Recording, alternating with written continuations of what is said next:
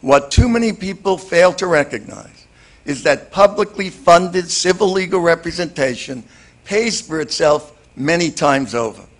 At our hearings, the most telling testimony was counterintuitive in nature. It came from business leaders, bankers, property owners, healthcare providers, and government and community leaders who stated again and again that increasing access to legal assistance benefited their own institutional performance and financial bottom lines.